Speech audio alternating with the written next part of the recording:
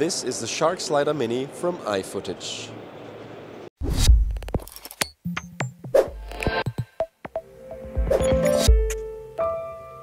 Hi, this is Nino from Cinema 5D. We're here at IBC 2018 at iFootage. I'm here with Ian. Hi Ian, how are you? Hi, very well, thank you. How are you? Very well. Actually, we're here because we missed this product at NAB, to be honest. Everybody was raving about it, and usually we try to get our news videos as newsy as possible, but that one we really missed, and it seems like a really cool product. So can you run us through the features of the Shark Slider Mini? Thank you for allowing us the chance for you to catch up with us. Based on the success of our Shark Slider, which is the larger version of this, we had a lot of people commenting saying, can you do something more portable, more lightweight and easier to use. So we came up with the Shark Slider Mini. It's beltless, it's completely modular, so you can just add literally as much track as you like. As you can see, it has a carriage here and it's using our unique flywheel. So because you said you can extend it as much as you like, these are two pieces now, yes, right? Here we have two. I can disassemble it and show you. So really easy to attach and then reassemble.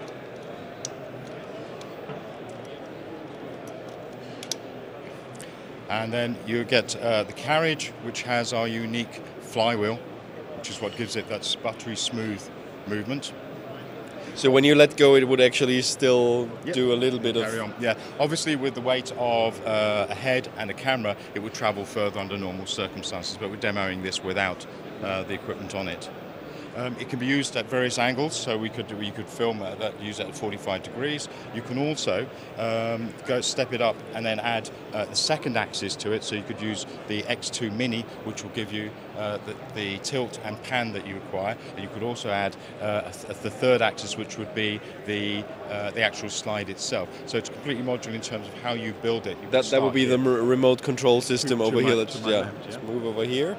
So here we have the X2 Mini, which gives both tilt and pan, and then attached to the carriage itself we have the motor for the slide.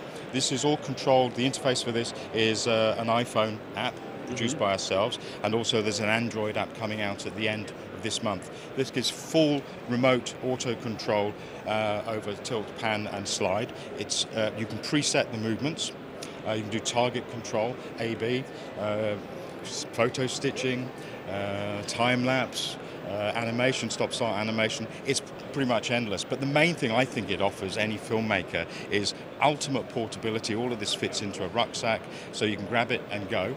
It weighs less than 10 kilograms. It's at a great price point as well.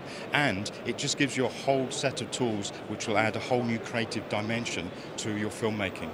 Very cool. And I see you just powering it with a power bank, so it's no specific custom battery you need to use? Yep, it does. We're doing this for the show. Okay. Well, actually, I think it makes a lot of sense because, you know, like we have a drawer with 1 million batteries at the office. Exactly. Yeah. When we're out filming, we tend to use a power bank for it, particularly if we're doing time-lapse because we don't want it to stop.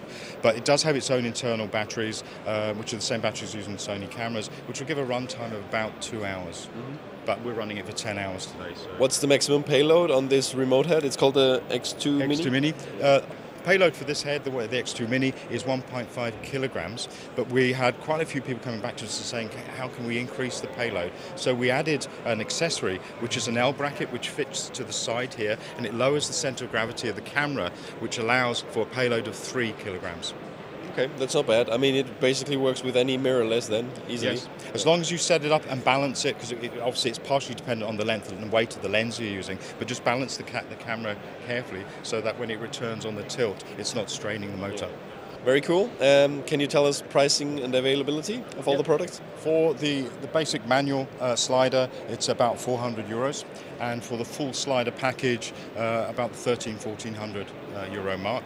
It's available from all our major distributors, including B&H and CVP, and also available on our US online shop.